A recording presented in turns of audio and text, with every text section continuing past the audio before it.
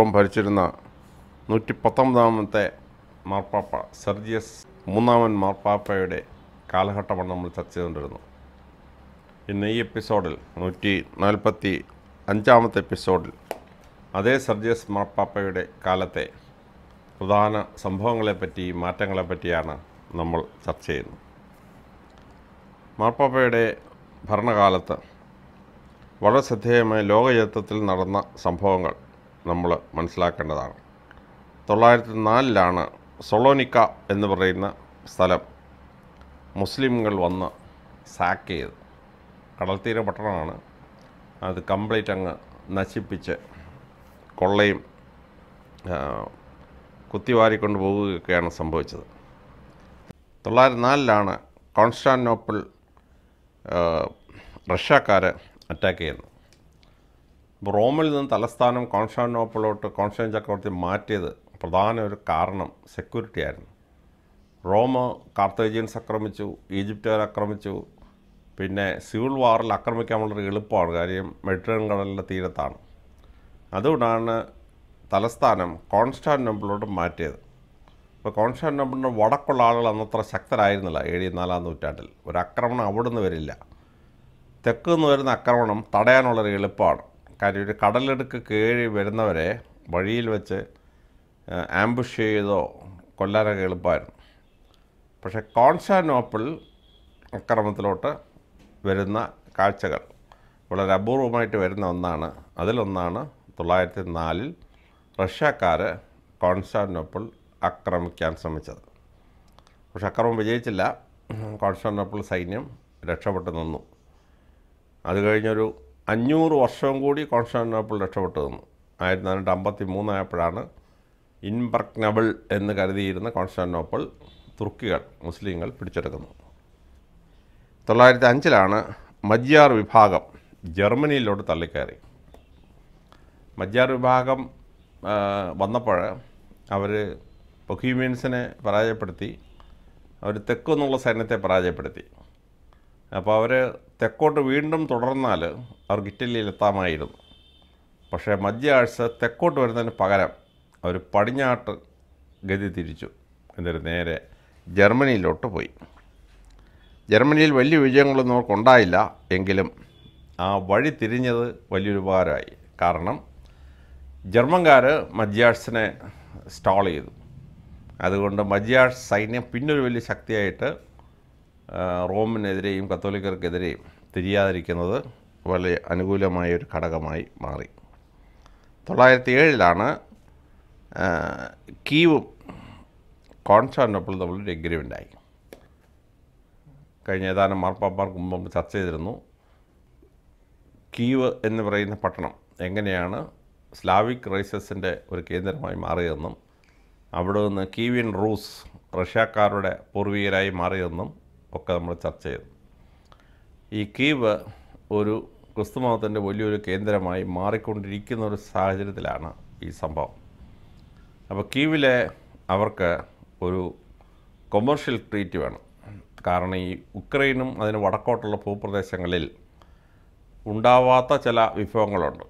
അത് റോമിൽ നിന്ന് കോൺസ്റ്റാന്റിനോപ്പിളിൽ നിന്ന് അവർക്ക് കിട്ടാൻ പറ്റും, ബ്ലാക്ക് സീ വഴി കിട്ടാൻ പറ്റും. അതുപോലെ തന്നെ യുക്രൈനിലെ ആളുകൾക്ക് പ്രത്യേകമായി ഉണ്ടാക്കുന്ന ചില വിഭവങ്ങളുണ്ട്. അത് മറ്റു രാജ്യങ്ങളിൽ കൊണ്ട് വിൽക്കണം. അതിനും ഈ ട്രീറ്റി ആവശ്യമായിരുന്നു. അതുകൊണ്ട് 907 കൊമേർഷ്യൽ ട്രീറ്റി ഒപ്പിട്ടു കീവും കോൺസ്റ്റാന്റിനോപ്പിളായിട്ട്. 910 എഡ്വേർഡ് ദ എൽഡർ അദ്ദേഹം ഓക്സ്ഫോർഡും ലണ്ടനും പിടിച്ചെടുത്തു. ഈതൽറഡ് ഓഫ് മേഴ്സിയർ മരിച്ചപ്പം അത് പിടിച്ചെടുത്തു. ഇത് പിൽക്കാല ചരിത്രത്തിൽ വളരെ പ്രാധാന്യമുണ്ടായ സംഭവമാണ്. ലണ്ടൻ കുറേ നൂറ്റാണ്ടുകൾക്ക് ശേഷം ബ്രിട്ടൻ്റെ തലസ്ഥാനമായി. ഓക്സ്ഫോർഡ് കുറേ നൂറ്റാണ്ടുകൾക്ക് ശേഷം ഒരു യൂണിവേഴ്സിറ്റി അവിടെ സ്ഥാപിതമായി, ലോകപ്രസിദ്ധമായ ഓക്സ്ഫോർഡ് യൂണിവേഴ്സിറ്റി. അവ രണ്ട് പട്ടണങ്ങളുടെയും വളർച്ചയിൽ അത് പ്രത്യേകമായി പങ്കുവച്ചു. 911 ട്രീറ്റി ഓഫ് സെയിൻറ്റ് ക്ലെയർ എന്ന് പറയുന്ന ട്രീറ്റി. സെറപ്തെ എന്ന് പറയുന്ന അദ്ദേഹം ഡ്യൂക്ഡം ഓഫ് നോർമണ്ടി സ്ഥാപിച്ചു. എന്നിട്ട് റോളോ എന്ന് പറയുന്ന ആളിനെ ഫസ്റ്റ് ഡ്യൂക്കായി അപ്പോയിൻ്റ് ചെയ്തു. അങ്ങനെ നോർവേ ഒരു ഡ്യൂക്ഡമായി, അതിന് ഒരു ഡ്യൂക്കായി റോളോയെ അപ്പോയിൻ്റ് ചെയ്തു. അപ്പോൾ ഈ ഡ്യൂക്ക് എന്നൊക്കെ പറയുന്നത് ഒരു യൂറോപ്യൻ കൾച്ചറിൻ്റെ ഭാഗമാണ്. അത് നോർവേ, സ്വീഡൻ മുതലായ രാജ്യങ്ങളോട്ട് സ്പ്രെഡ് ചെയ്യാൻ കാരണഭൂതമായി. എന്നാൽ ചക്രവർത്തി ലിയോ ആറാമൻ ദ വൈസ് ആയിരുന്നു. ക്രിസ്ത്യൻ ഹിസ്റ്ററിയിൽ വളരെ പ്രസിദ്ധമായ ചില സംഭവങ്ങളുണ്ട്. അതിലേറ്റവും പ്രസിദ്ധമാണ് 908 നോർവേയിലെ നോർമൻസ് അവർ ക്രിസ്തുമതം സ്വീകരിച്ചു. അങ്ങനെ നോർവേ ക്രിസ്തുമതത്തിലേക്ക് വരുന്നതിൻ്റെ വലിയ തുടക്കമാണ്. 909 അബേ ഓഫ് ക്ലൂണി ബെനഡിക്റ്റൈൻ മൊണാസ്ട്രി ഫ്രാൻസിൽ സ്ഥാപിതമായത്. ക്ലൂണിയിലെ മൊണാസ്ട്രി ബെനഡിക്റ്റൈൻസിൻ്റെ ചരിത്രത്തിൽ മാത്രമല്ല വളരെ ശ്രദ്ധേയമായി മൊണാസ്ട്രിക് കൾച്ചറിൻ്റെ ചരിത്രത്തിലും വലിയ പ്രാധാന്യം വഹിക്കുന്ന ഒന്നായിരുന്നു. അത് തുടങ്ങിയത് 909. മുസ്ലിം ചരിത്രത്തിൽ വളരെ പ്രസിദ്ധമായ ചില സംഭവങ്ങളുണ്ട്. ഒന്ന്, അബ്ദുള്ള ബിൻ ഹമാദാൻ, അദ്ദേഹം ഹമാദാനിഡ് റൂൾ സ്റ്റാർട്ട് ചെയ്തു. ജസീറയിലും മൊസൂളിലും സ്റ്റാർട്ട് ചെയ്തു. മൊസൂൾ നിങ്ങൾക്ക് അറിയാം, സദാം ഹുസൈൻ ജനിച്ചു വളർന്ന ഗ്രാമത്തിനടുത്തുള്ള പട്ടണം. ഇറാഖ് യുദ്ധത്തിൽ വലിയ പങ്ക് വഹിച്ച ഒരു പട്ടണമാണ് മൊസൂൾ. അതിനടുത്തുള്ള പ്രസിദ്ധമായ പട്ടണമാണ് ജസീറ എന്ന് പറയുന്ന പട്ടണം. അങ്ങനെ ഹംദാനിഡ് റൂള് മൊസൂളും ജസീറയും ഒരുമിച്ചാക്കി ഒരു പ്രത്യേക കിങ്ഡം പോലെ ഫോം ചെയ്തു. അബ്ബാസിഡ് കാലിഫേറ്റിൻ്റെ കീഴിലാണ്, എങ്കിലും ഒരു സെപ്പറേറ്റ് ഇതായി ഫോം ചെയ്തു.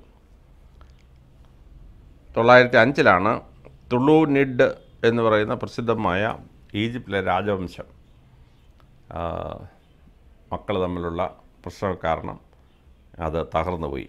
അങ്ങനെ തുളൂനിഡ് ഈജിപ്തിൽ അവസാനിക്കുന്ന ആ വർഷമാണ്. 908 സഫാനിഡ് റൂൾ അവരുടെ ഭരണം അവസാനിക്കുന്നത്. സമാനിഡ് രാജവംശം. അതിന് ശേഷമാണ് പുതിയ രാജവംശം രംഗപ്രവേശം ചെയ്യുന്നത്. 909 സയ്യിദ് ഇബൻ ഹുസൈൻ, അദ്ദേഹം മിഷണറി ആയിരുന്ന അബു അബ്ദുള്ളയുടെ സഹായത്തോടു കൂടി വളരെ ശ്രദ്ധാപൂർവം അഖ്ലാബിഡ്സ് എന്ന് പറയപ്പെടുന്ന രാജവംശം അവസാനിപ്പിക്കുകയും ഫാത്തിമിഡ് ഡൈനാസ്റ്റി സ്റ്റാർട്ട് ചെയ്യുകയും ചെയ്തത് 909. ഇസ്ലാമിക ചരിത്രത്തിലെ വളരെ പ്രധാനപ്പെട്ട ഒരു നിമിഷമാണ്. അതായത് ബാഗ്ദാദ് കേന്ദ്രമാക്കി ആദ്യം ഉണ്ടായിരുന്ന 4 കാലിഫമാർ മെദീന കേന്ദ്രമാക്കി ഉണ്ടായിരുന്നവർ കുറച്ചു കാലം കഴിഞ്ഞ് മെദീനയിൽ നിന്ന് മാറ്റി. അത് കഴിഞ്ഞാണ് ഉമായിഡ് കാലിഫേറ്റ് വരുന്നത്, AD 670 മുതൽ 752 വരെ. അത് കഴിഞ്ഞ് 752 അബ്ബാസിഡ് കാലിഫേറ്റ് ബാഗ്ദാദിൽ വരുന്നത്, ഹറൂൺ അൽ റഷീദിൻ്റെയൊക്കെ പ്രസിദ്ധമായ രാജവംശം. ഉമായിദ് രാജവംശം നശിച്ചു കഴിഞ്ഞപ്പോൾ അതിലെ ആ വംശത്തിലുള്ള എല്ലാവരെയും അബ്ബാസിഡ് കാലിഫ് ഒരു ലഞ്ചിന് വിളിച്ചു. ഒരാൾക്ക് മാത്രം പോകാൻ പറ്റിയില്ല. ചെന്നവരെ മുഴുവൻ വെട്ടി ഞുറുക്കി കൊന്നുകളഞ്ഞു. ഈ രക്ഷപ്പെട്ട അയാൾ ജീവനും കൊണ്ട് സ്പെയിനിൽ പോയി. സ്പെയിനിലുള്ള മുസ്ലിങ്ങൾ അദ്ദേഹത്തെ പിടിച്ച് കാലിഫാക്കി. അങ്ങനെയാണ് സാരസൻസിൻ്റെ കാലിഫ്. അപ്പോൾ അബ്ബാസിഡ് കാലിഫിൻ്റെയും സ്പെയിനിലെ കാലിഫേറ്റിൻ്റെയും കൂടാതെ മൂന്നാമതൊരു കാലിഫേറ്റ് വന്നു ഈജിപ്തിൽ. അതാണ് പ്രസിദ്ധമായ ഫാത്തിമിഡ് കാലിഫേറ്റ്. ഫാത്തിമ എന്ന് പറയുന്നത് പ്രവാചകൻ്റെ മകളായിരുന്നു. പ്രവാചകൻ മരിക്കുമ്പോൾ 7 മക്കളിൽ 6 മരിച്ചിട്ട് ഒരാൾ മാത്രമേ സർവൈവ് ചെയ്തുള്ളൂ. അതാണ് ഫാത്തിമയുടെ സന്ധി വരെയെന്ന് അവകാശപ്പെടുന്നു. ചരിത്രകാരന്മാർ പലരും അത് ഫോൾസ് ക്ലെയിം ആണെന്നാണ് പറയുന്നത്. അങ്ങനെ ഫാത്തിമിഡ്സ് എന്ന് പറയപ്പെടുന്ന രാജവംശത്തിൻ്റെ തുടക്കം ഈജിപ്തിലാണ്. അപ്പം മുസ്ലിങ്ങൾ 3 കാലിഫായിട്ടാണ് നിൽക്കുന്നത്. ബാഗ്ദാദിലെ caliph, Fatimid caliph and Spanish caliph. ഈ സമയത്ത് പാത്രികീസ്മാർ, കോപ്റ്റിക് പോപ്പ് സെയിൻറ്റ് മൈക്കേൽ മൂന്നാമൻ 880 മുതൽ 907 വരെ. അത് കഴിഞ്ഞ് ഗബ്രിയേൽ ഒന്നാമൻ 909 മുതൽ 920 വരെ. അന്ത്യോക്യയിലെ പാത്രികീസ് തിയോഡോഷ്യസ് രണ്ടാമൻ 897 മുതൽ 908 വരെ. ജോൺ അഞ്ചാമൻ 910 മുതൽ 922 വരെ. അലക്സാണ്ട്രിയയിലെ പാത്രികീസ് മിക്കായേൽ രണ്ടാമൻ 870 മുതൽ 903 വരെ. ക്രിസ്റ്റോഡോളോസ് 907 മുതൽ 932 വരെ. ഇങ്ങനെയാണ്.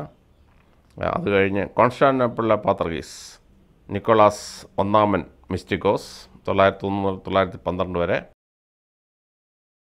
ജെറുസലേമിലേത് സിറിൽ മൂന്നാമൻ 890 മുതൽ 906 വരെ. അത് കഴിഞ്ഞ് ലിയോൺഷ്യസ് 906 മുതൽ 920 വരെ. അങ്ങനെ 5 പാത്രികീസ്മാർ.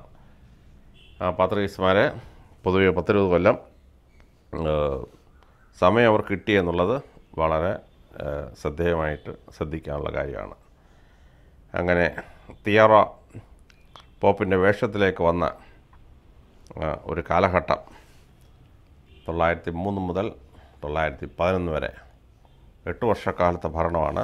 ആ ഭരണം കത്തോലിക്കാ സഭയിലെ അഡ്മിനിസ്ട്രേറ്റീവ് സ്ട്രക്ചറിന് മാറ്റമുണ്ടാക്കി. യൂറോപ്പിലെ പ്രസിദ്ധമായ ചില സിറ്റീസ് ലണ്ടനും ഓക്സ്ഫോർഡും ഒക്കെ ശക്തമായ പട്ടണങ്ങളായി മാറി. ഫാത്തിമഡ് കാലിഫ് എന്ന് പറയപ്പെടുന്ന ഈജിപ്തിലെ ഖലീഫ ഭരണം, പുതിയൊരു ഖലീഫ ഭരണം ഉണ്ടായി. ബസ്ര കേന്ദ്രമാക്കിയുള്ള പുതിയ ഭരണക്രമം അവിടെ ഉണ്ടായി. മൊസൂളും ഉൾപ്പെടെയുള്ള സ്ഥലത്ത് മറ്റൊരു ഭരണക്രമം ഉണ്ടായി. മജിയാഴ്സിൻ്റെ തെക്കോട്ടുള്ള തള്ളിക്കയറ്റം മാറ്റി ജർമ്മനിയിലോട്ട് പോയി. രണ്ടുപേരും ആശ്രമത്തിൽ ന്യൂട്രലൈസ്ഡായി. കീവും യുക്രൈനും ഒക്കെ കോൺസ്റ്റാന്റിനോപ്പിളിലോട്ട് സന്ധി ഒപ്പിട്ടു. റഷ്യൻ ആക്രമണം തടയപ്പെടുകയും അവർ തിരിച്ച് റഷ്യയിലേക്ക് പോവുകയും ചെയ്തു. അതുകൊണ്ട് 7 വർഷം വളരെ ശ്രദ്ധേയമായി പിന്നീട് ചരിത്രത്തെ ബാധിക്കാൻ പോകുന്ന ചില സംഭവങ്ങളാണ് സംഭവിച്ചത്. 119 മാർപ്പാപ്പ സെർജിയസ് മൂന്നാമന് ശേഷം 120 മാർപ്പാപ്പ അനസ്താസ്യൂസ് മൂന്നാമൻ ആയിരുന്നു. 911 മുതൽ 913 വരെ 2 വർഷമായിരുന്നു അദ്ദേഹത്തിൻ്റെ കാലഘട്ടം. അദ്ദേഹം റോമാക്കാരനായിരുന്നു. 911 ജൂണിലാണ് അദ്ദേഹം മാർപ്പാപ്പയായത്. അദ്ദേഹത്തിന് കാര്യമായിട്ട് ഒന്നും ചെയ്യാൻ പറ്റിയില്ല. കാരണം റോമിലെ 3 പ്രഭു കുടുംബങ്ങൾ തമ്മിലുള്ള വലിയ യുദ്ധത്തിൻ്റെ പരുവത്തിലാണ് നിൽക്കുന്നത്. ഒരാളിനെ സന്തോഷിപ്പിക്കാൻ പോയാൽ മറ്റ് 2 പേരെ എതിർക്കും, 2 പേരെ സന്തോഷിപ്പിക്കാൻ പോയാൽ മൂന്നാമത്തിന് എതിർക്കും. ഈ 3 പേരെ കൊണ്ട് യോജിപ്പിക്കാൻ പറ്റുകയില്ല. ഇതായിരുന്നു ഗതികേട്. ആ സമയത്ത് ബെറഞ്ചിയസ് ഒന്നാമൻ രാജാവ് അദ്ദേഹത്തെ കണ്ടമാനം ശല്യപ്പെടുത്തിയിരുന്നു. തിയോഫിലാക്ട് ഫാമിലിയെ പറയുന്നതിനപ്പുറത്ത് ഒന്നും ചെയ്യാൻ പറ്റില്ലായിരുന്നു. ആരെയൊക്കെ മിത്രാനാക്കണം, ഏതച്ഛനെ കൊണ്ട് ട്രാൻസ്ഫർ ചെയ്യണം, ഇതെല്ലാം ചക്രവർത്തിയും തിയോഫിലാക്ട് പ്രഭു കുടുംബത്തിലെ പ്രഭുവാണ് തീരുമാനിച്ചിരുന്നത്. 913 ആയപ്പം ഇദ്ദേഹം 2 കൊല്ലം അനുസരിച്ചു. 3-ാമത്തെ കൊല്ലം അങ്ങനെയൊന്നും പറ്റിയില്ല എന്ന് പറഞ്ഞ് ചില സംഗതികൾ അദ്ദേഹം തിരിച്ചയച്ചപ്പോൾ 913 അദ്ദേഹത്തിന് ആഹാരം കൊടുക്കുന്ന അച്ഛനെ സ്വാധീനിച്ചിട്ട് വിഷം കൊടുത്ത് നേരം വെളുത്തപ്പോൾ മാർപ്പാപ്പ മരിച്ചു കിടന്ന സംഭവമാണ് ഉണ്ടായത്.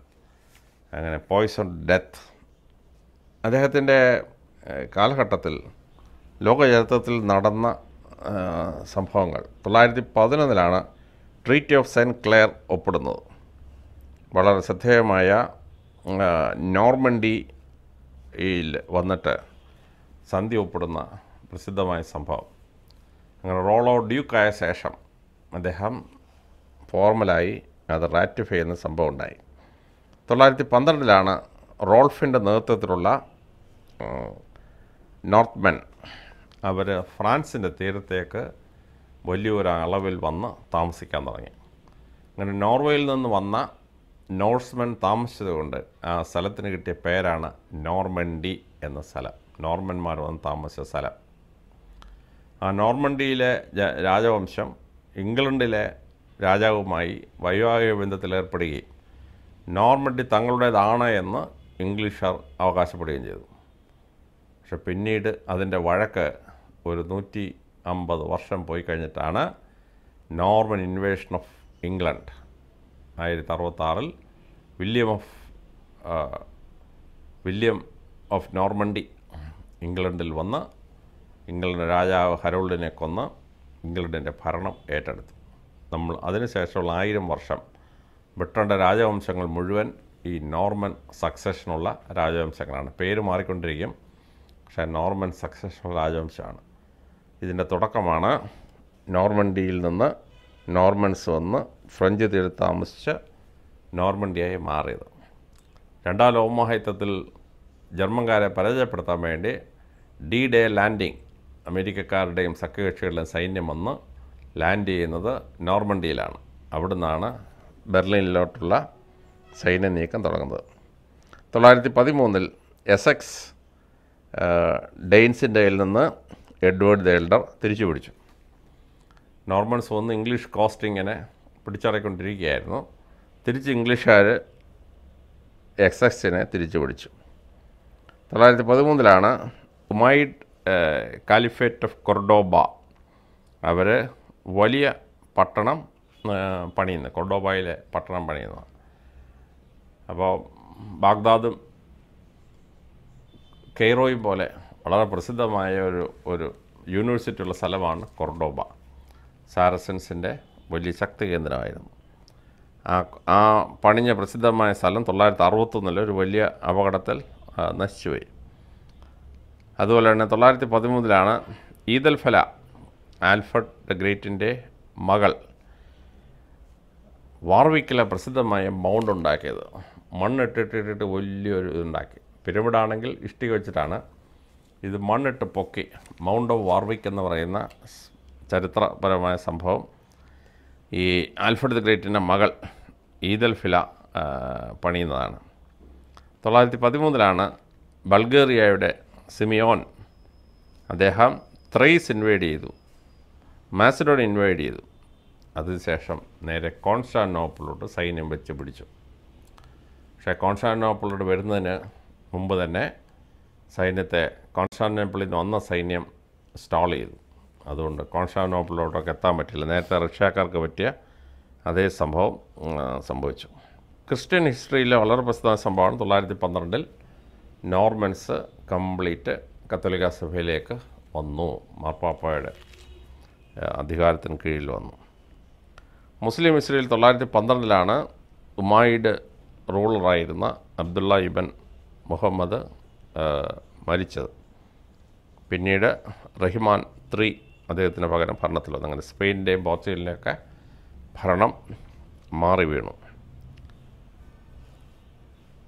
913 സമാനിഡ് റൂളറായിരുന്ന അഹമ്മദ് കൊല്ലപ്പെടുന്നു. എന്നിട്ട് നാസർ രണ്ടാമൻ പിൻഗാമിയായി. അദ്ദേഹത്തിൻ്റെ കാലഘട്ടം ബെറഞ്ചിയൻസ് ഒന്നാമൻ എന്ന് പറയുന്ന രാജാവിൻ്റെ കൺട്രോളിൽ സഭ പോകുന്ന ഒരു കാലഘട്ടമായിരുന്നു.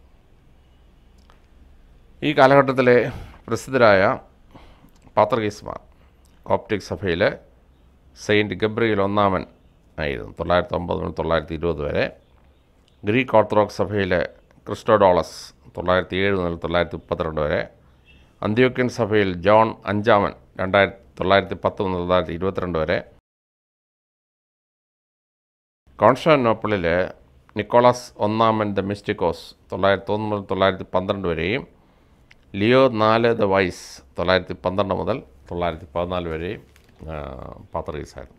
അങ്ങനെ വളരെ ശ്രദ്ധേയമായ ഒരുപാട് സംഭവങ്ങൾ ഈ 2 വർഷം കൊണ്ട് നടന്നു.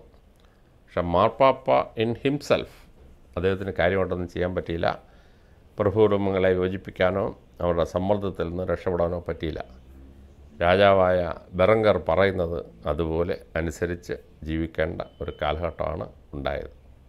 സാരസൻസിൻ്റെ കൊർഡോബയിലെ ഭരണം ശക്തമായിക്കൊണ്ട് ഇരിക്കുന്നത് കത്തോലിക്ക സഭയ്ക്ക് തിരിച്ച് സ്പെയിനിലും പോർച്ചുഗലിലും കയറുന്നത് ബുദ്ധിമുട്ടാക്കി. പക്ഷേ ഒരു 200 കൊല്ലം കഴിഞ്ഞപ്പോഴാണ് കത്തോലിക്ക സഭയ്ക്ക് തള്ളിക്കയറാൻ പറ്റുന്നൊരു സാഹചര്യം വടക്കൻ സ്പെയിനിൽ ഉണ്ടായത്. പിന്നെയും ഒരു 200 വർഷം എടുത്തു സ്പെയിനും പോർച്ചുഗലും തിരിച്ച് കത്തോലിക്ക സഭയ്ക്ക് പിടിക്കുന്നതിന് വേണ്ടിയുള്ള സമയം.